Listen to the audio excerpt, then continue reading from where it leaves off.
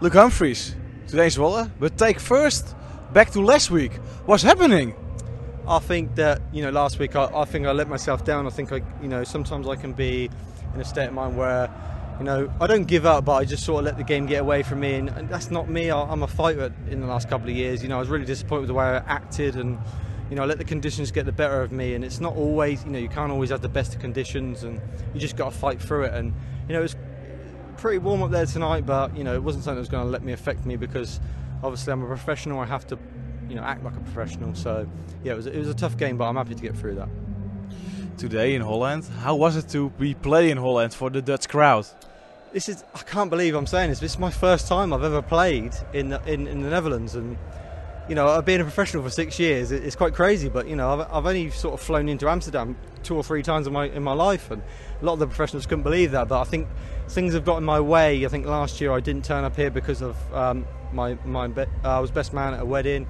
The year before that I didn't qualify, but yeah, this is something else. These are the crowds you want to play in front of. This is why you're a professional dart player, because this is on par, if not better than Germany. And I think that it's nice to come here. I think we could come here a bit more.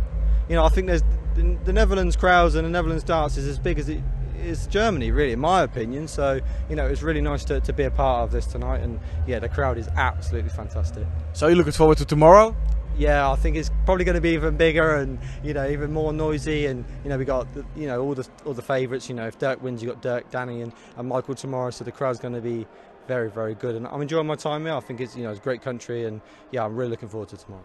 You prefer for the Dutch crowd not behind you?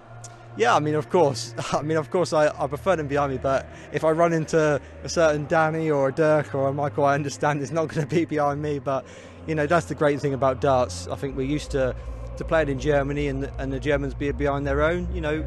The Dutch should be behind their own as well. That's the way it is. And sometimes when you come over to England, and sometimes the crowd's against certain nationalities, but that's just the way it is, and we have to accept that. And yeah, I'm hoping I can go all the way, and hopefully I don't play someone Dutch in the final. But if I do, it'd be a great experience, and I'll look forward to it.